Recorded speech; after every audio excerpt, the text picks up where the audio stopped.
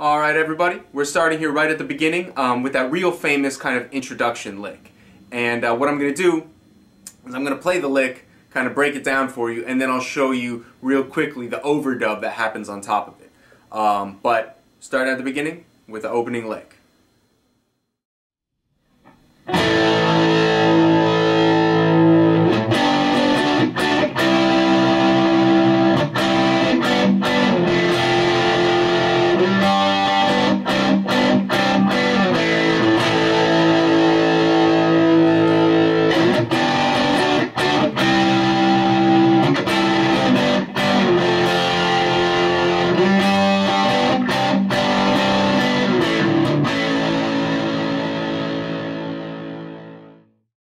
Okay, so that's kind of the basis for what we're dealing with.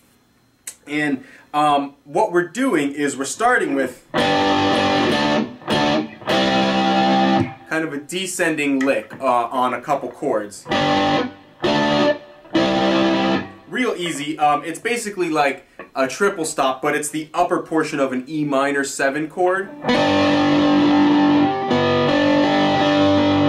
So it's like this E minor 7 that you're probably familiar with.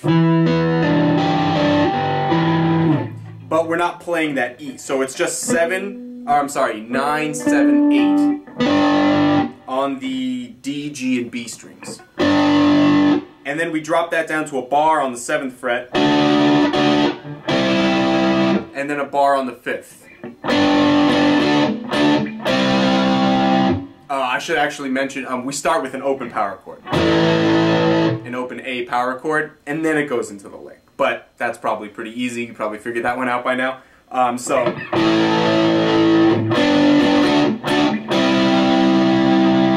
That's that.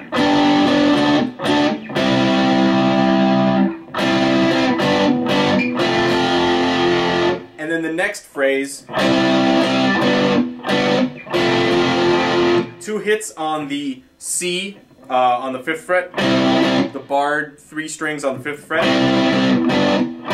and then 2 hits on G, which is 3, 4, 5. I'm sorry, 5, 4, 3. And then you kind of strum down through an F chord. You just drop that shape down, and you strum down through an F chord, and then back up through the 1st and 2nd string. So, real slowly, that whole section goes like this.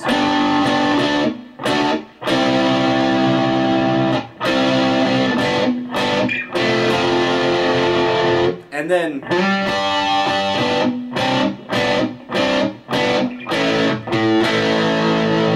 what we're doing, we're kind of sliding into the 5th fret on the 4th string. And then real quickly, right after the slide, we're playing sort of like a G chord, but we're taking off the 3rd string. So we have basically 5, open, 3, 3. So it's basically just like a G power chord. And we hit that twice after the slide.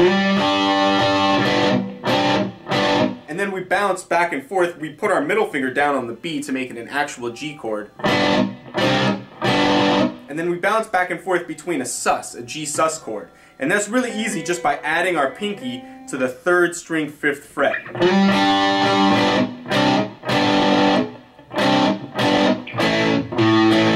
And we kind of bounce back and forth between there.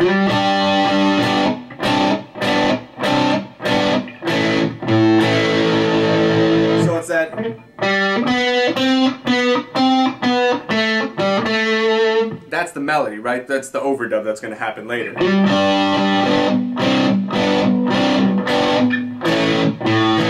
And then we kind of go to an A power chord, but without the low A. We just hit the double stop of 2nd fret on 4th string, 2nd fret, 3rd string.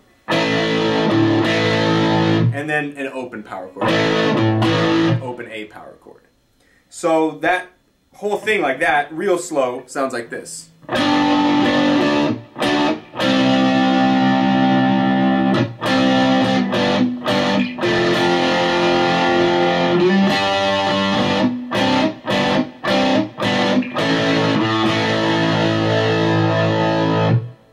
right there.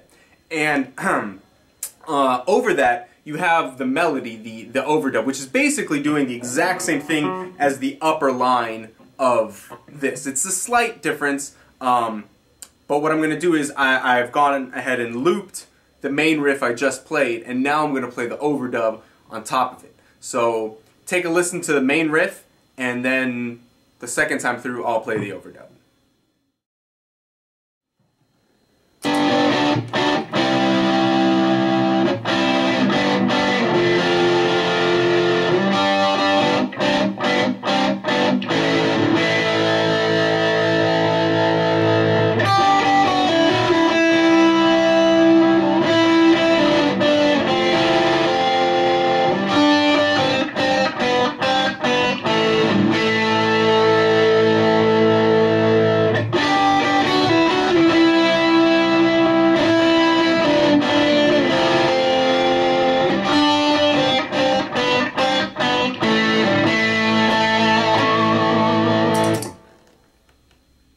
Okay, so what we have, that's how we started. So we're starting on the note G on the 3rd fret 1st string, and we hit it twice, and then we pull off from F sharp to E. And then we slide down from F sharp to E on the 2nd string. So we're kind of mimicking, we're kind of doing the same thing, and it's kind of like a really bluesy, Clapton-y type thing to do. Play one lick and then play the same thing on another string. So that's the phrase. And then after we slide down to E, we hit a unison. The same note we just slid to, plus the open string above it.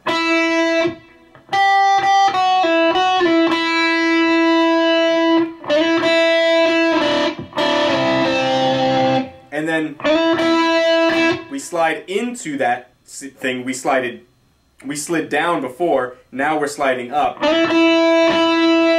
And we hit it twice. And then we drop down to 3 3rd fret D plus the open E above it. And then we hit that twice and then slide down to C. So up to there.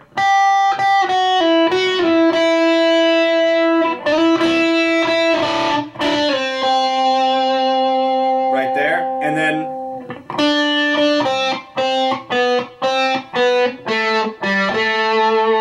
And then we're kind of just basically playing with the melody that's already happening over that part.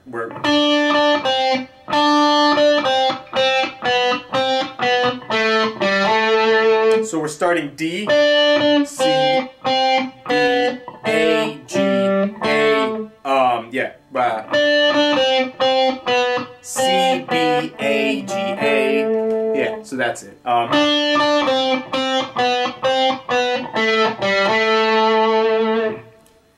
And that's basically the start to the whole song. You know, if you can get the main riff without the overdub, it's going to really kind of solve the problem, because the melody's already in there. You know, if you listen to it, it's already there.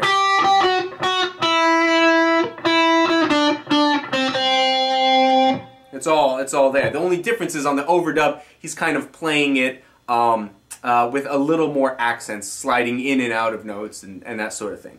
But if you can master that main riff, then the overdub should not be far behind.